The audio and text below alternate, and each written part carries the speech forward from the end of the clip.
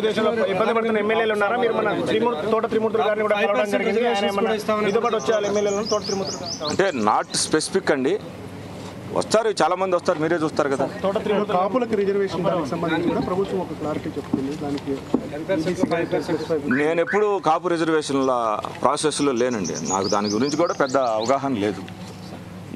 ఏ అంశమైనా రాజకీయం చేయకూడదు అనేది నా తాలూకు ఉద్దేశం. అంటే నేను చాలా చిన్నోడిని, మీ రిపోర్టర్ స్థాయి అండి. నేను రాజకీయ పరంగా ఎప్పుడు ఒక సామాజిక దృక్పథంతో వాస్తవ దృక్పథంతో పోయేవాడిని.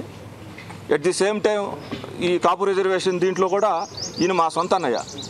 ముద్రగడ్డ గారి రైలు దహనం కేసులో అసలు లేకపోయినా ఈయన 5వ ముద్దాయి. ముద్రగడ్డ గారి ఫస్ట్ ముద్దాయి, 2వ ముద్దాయి సాయి సుధాకర్ నాయుడు, అక్కడ తాటిశెట్టి రాజా, ఇంకొకరు ఎవరో ఒక పేరు పెట్టారు ఆ తోటకల్ ఆయన, 5వ ముద్దాయి ఈయన. కానీ అసలు ఆ ప్రాసెస్తో మాకు ఎలాంటి సంబంధం లేదు, అక్రమంగానే ఇట్లాంటి కేసులన్నీ కూడా పెట్టడం జరిగింది. సరే, ఈ కేసులు ఏమి మాకు లెక్క కాదు, చీరాలకే లెక్క కాదు.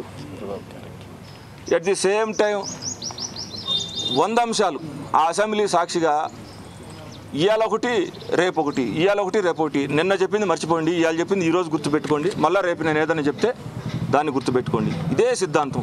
పిచ్చి పడుతుంది. అంటే ఒకవేళ ఆయనకి 70 సంవత్సరాలు వచ్చింది, అల్జీమర్స్ వచ్చినాయి అనే ఒక అనుమానం కూడా ఉండేటటువంటి పరిస్థితి. అద్భుతంగా తీర్మానం చేసి పంపి ఒక 50 మంది చేత పొగిడిస్తారు.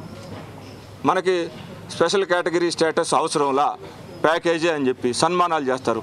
మళ్ళా మరుసటి నెలలో మోడీ గారు తోటి ఏమొస్తుందో తెలియదు, ఐబీ వాళ్ళు ముందుగానే గుర్తించి ఇతను చెడు మనస్తత్వంతో ఉన్నాడు, పక్కన పెట్టాలని గుర్తించగానే మళ్ళీ మార్చేసి ఆయన వ్యక్తిగతమైనటువంటి ఆయన భయాలను తీసుకొచ్చి జనం మీద రుద్ది, ఇంత దుర్మార్గం. మీరు మీ ఇష్టం వచ్చిన ఒక నెల రోజుల్లో ఆయన మాట్లాడిన భాష అవును కాదు, అవును కాదు.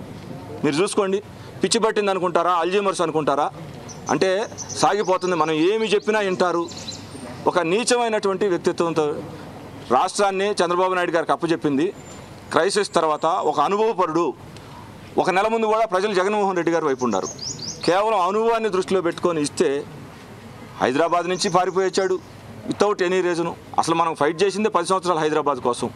అద్భుతమైన హైదరాబాదు, చండీగఢ్, హర్యానాకి, పంజాబ్కి క్యాపిటల్గా 5 సంవత్సరాలకి ఇస్తే 45 సంవత్సరాల నుంచి కొనసాగుతూ ఉంది. ఎవరైనా 10 సంవత్సరాలు 20 సంవత్సరాలు, that is right administrative decision, that is right business decision. ఇది హైదరాబాదు మన ప్రాంతం వాళ్ళకి, పేదవాడికి అమెరికా లాంటిది. దీన్ని వదిలేసి నీ వ్యక్తిగతమైన చిన్న విషయాన్ని, అంటే మన పాత రోజుల్లో కూడా పెరికి కులం అనేది ఒకటి ఉండేది. కులం అంటే లక్షణాన్ని కులం కింద మారింది. అది మనిషి రాజు అనేవాడు యుద్ధభూమిలో ఫైట్ చేస్తూ చచ్చిపోతే ఏమైందంటే ఆ స్పిరిట్ ఇంకొకటి క్యారీ చేస్తాడు. మన రాజ్యాన్ని రక్షించుకోవాలి, ఇదే స్ఫూర్తితోటి లొంగిపోయామనుకోండి, వదిలిపెట్టామనుకోండి, జనాన్ని అందరినీ, మహిళల్ని చెరబడతారు, పురుషులను అయితే బానిసల కింద మారుస్తారు, సంపదను దోసుకుంటారు. ఇవాళ అలానే 10 సంవత్సరాలు రాజ్యాంగం ప్రకారం కలిగినటువంటి మన హైదరాబాద్ మన హక్కు ఉంటే పారిపోయి 1 సంవత్సరం లోపు వెళ్ళిపోతే ఏందండి చెప్పారు రీజన్? మనం దీనికోసమే కదా, వాళ్ళ వెంకయ్యనాయుడు గారే కదా 5 కాదు 10 కావాలన్నారు, వచ్చింది. 10ని 20 చేసుకుంటారా? అది రైట్ పరిపాలన డెసిషన్. ఎందుకు వచ్చాం మనమాట? ఏముందో చూడండి అక్కడ. ఈనాడు ఆంధ్రజ్యోతి చూడొద్దులే, ఫిజికల్గా చూడండి వచ్చి ఏముంది. ఇవాళ ఉద్యోగస్తుల గురించి కూడా మాట్లాడతాడు.